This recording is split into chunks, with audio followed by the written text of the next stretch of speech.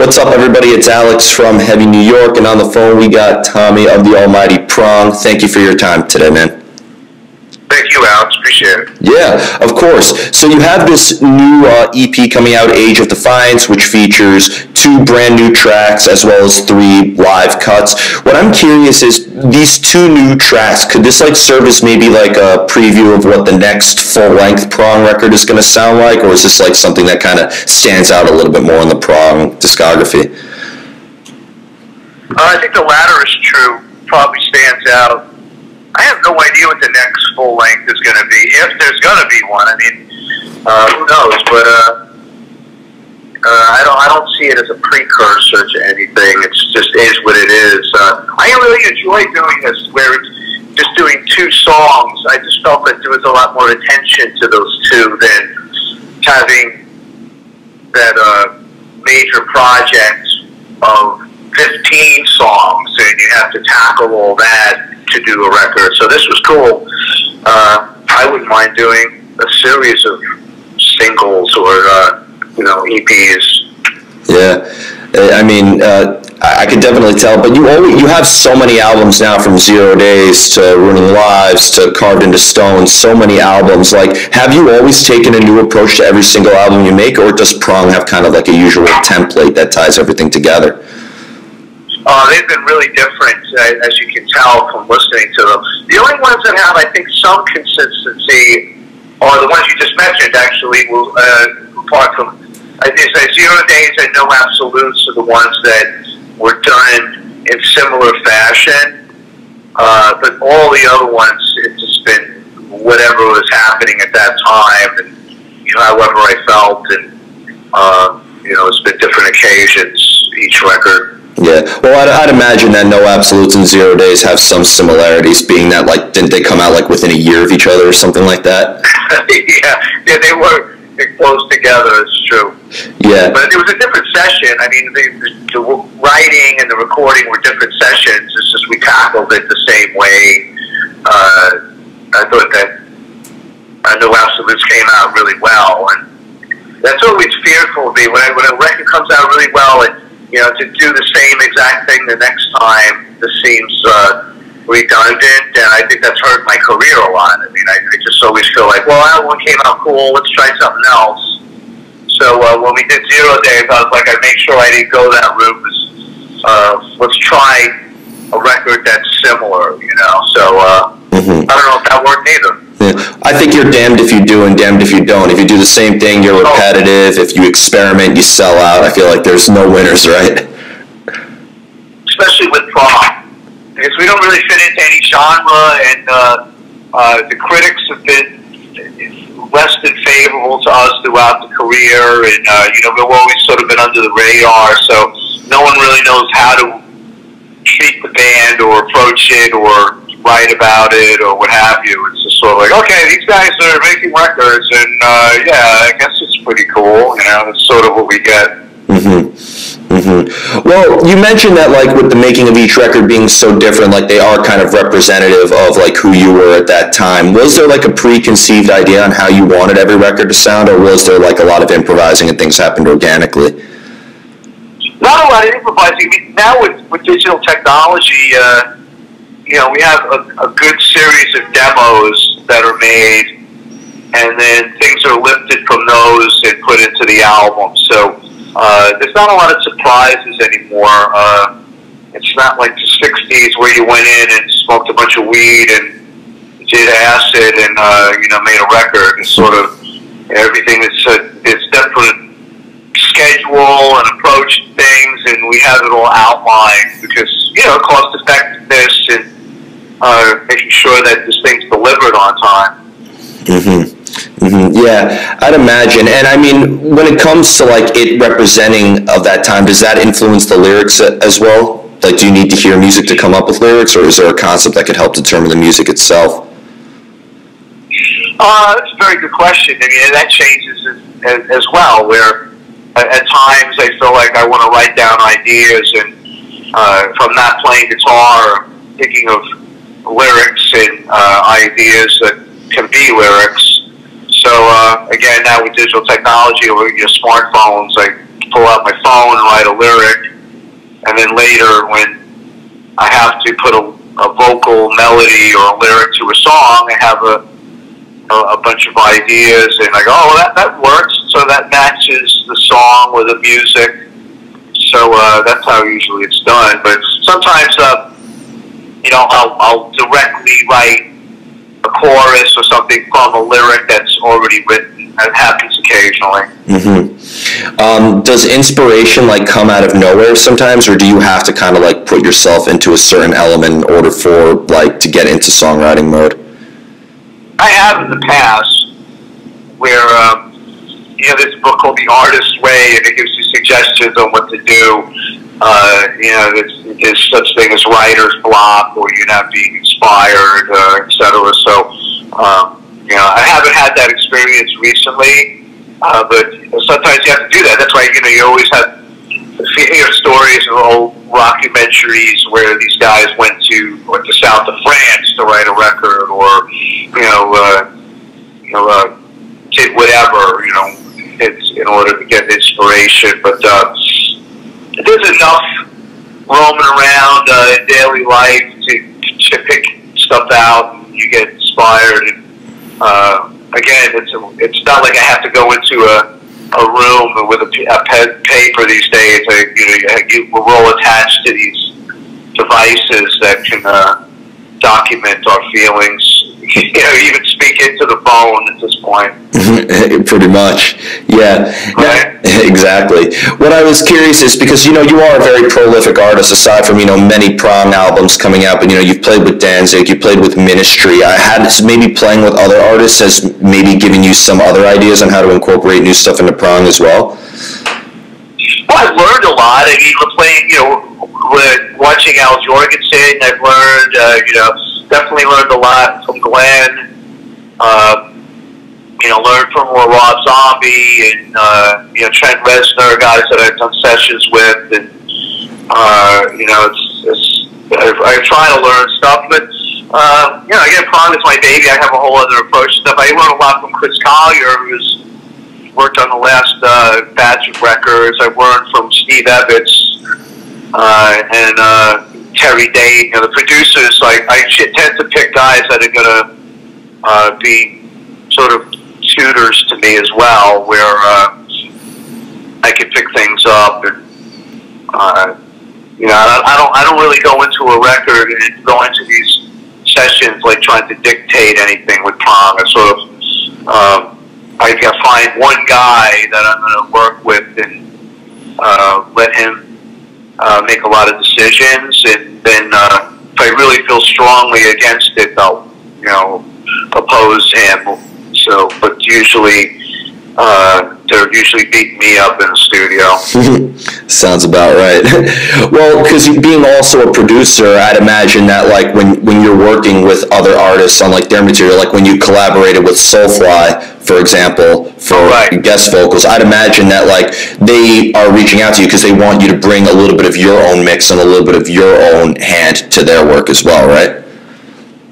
I don't know. When Max works was so fast. I mean, and I was with Logan Maynard on that, and those guys, they have it down. So I don't think they really leaned on me for anything. They just wanted, I'm friends with Max, and he was just doing me a favor, really.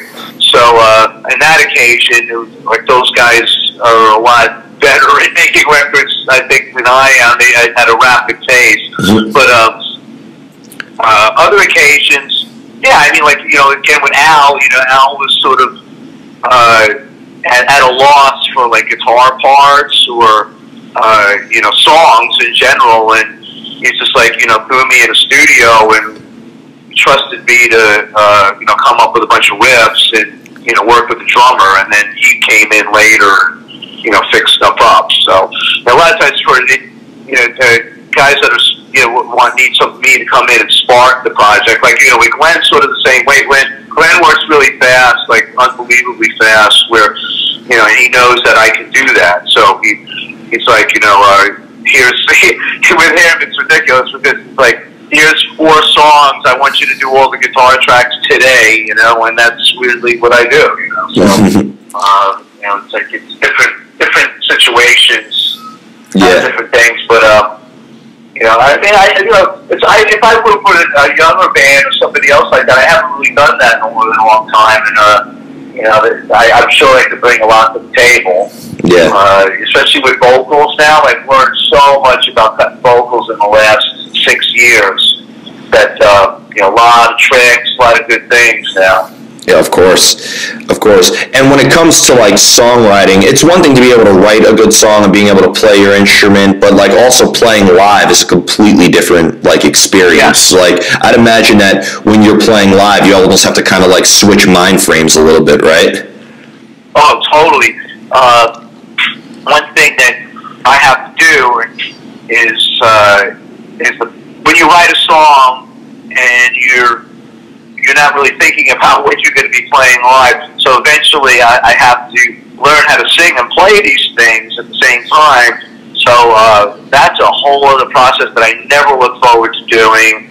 Like it takes weeks and weeks and weeks of repetition on how to do that, because I'm not really a natural at it. Like, you know, I'll learn the guitar part to where I don't have to think about it anymore. And then I got to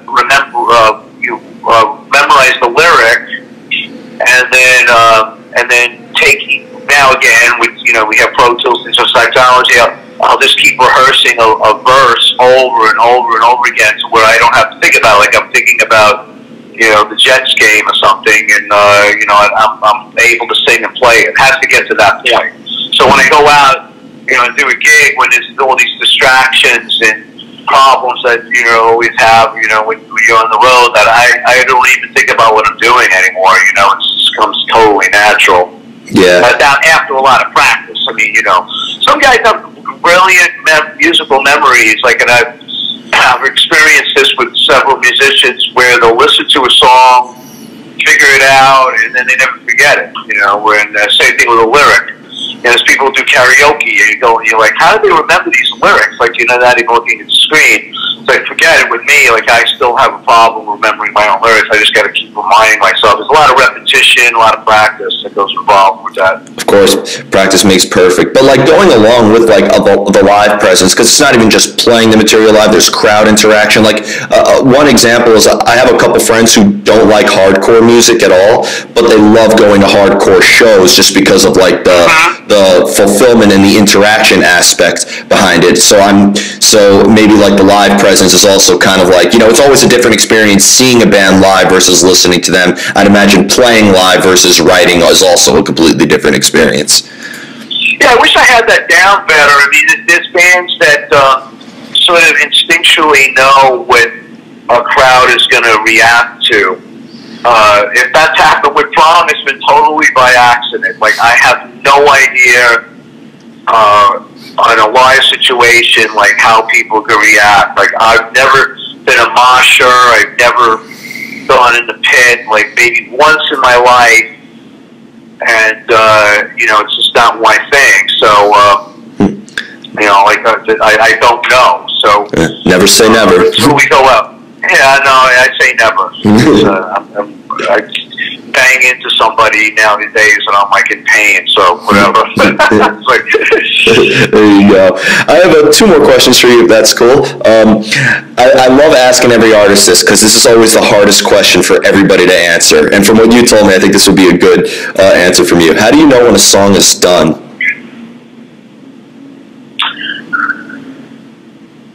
It's never, a song is never 100% done. You just know when to stop, which means that it gets past that threshold of like an 80% done, which means, you know what, we put enough time into this, and that's it. So I've made so many records. I'm not bragging or anything, and I've done this so long, and I've made so many mistakes of overworking songs that it just gets to the point where I'm like, no, it is over. Mm-hmm. And it's become instinctual. It's like I I know when you're starting to overwork it. Let's put it that way. I know when you get into that overwork mode where you start getting confused, and that's where where I stop. Like, and I could point to like this new Age of Defiance record. There's a song "End the Sanity" on there. I'm really happy about this song because I really did not overwork it, and it came together really fast. So it was those are the times when I'm like really happy, and I know when to stop is when a song comes together really fast, and you write the lyric real fast, and you're like, I'm not going any further. So those are some of the outlines with it. Not every song's the same, so you treat it differently. But I don't think any song is ever completely done. I think you get to an 80% threshold, then you say stop. That's a good way of putting it. And the final question I wanted to ask you is, because Prong originated from New York City, right? Yes. Okay, so, and being that you started in like 1986, during like the hardcore movement and so many great bands coming from here, obviously, CBGBs and L'Amours and all that, were you like active in the hardcore scene in New York City, or was like the goal of Prong to kind of get outside New York City a little bit more to help get the name out there?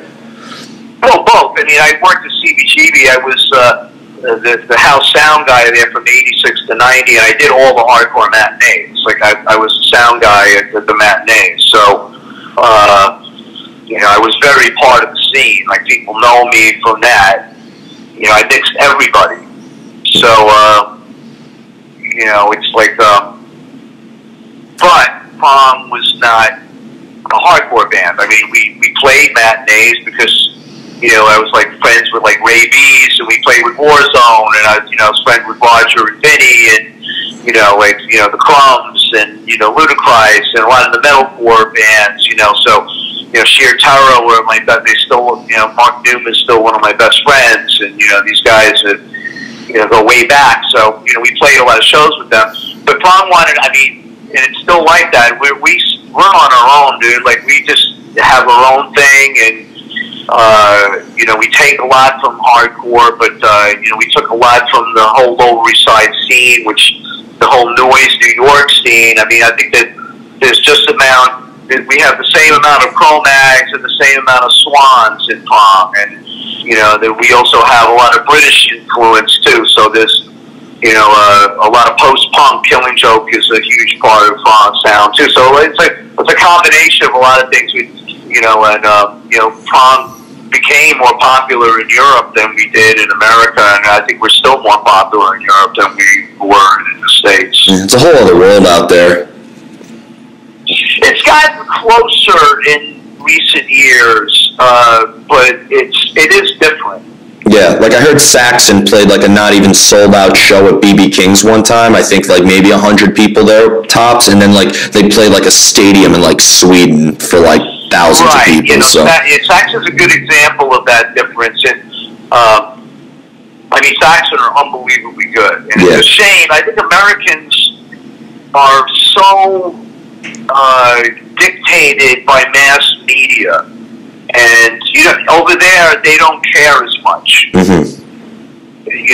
Outside of England, I think it's the English language has a lot to do with it. Like, England and America care so much about what the magazines are saying, or with mass media. Everyone has an urgency to fit into this mass populace more than the Germans, for instance, are like, we don't care about that stuff. We have our own scene, and, metal is metal, and it's never going to change. Mm-hmm.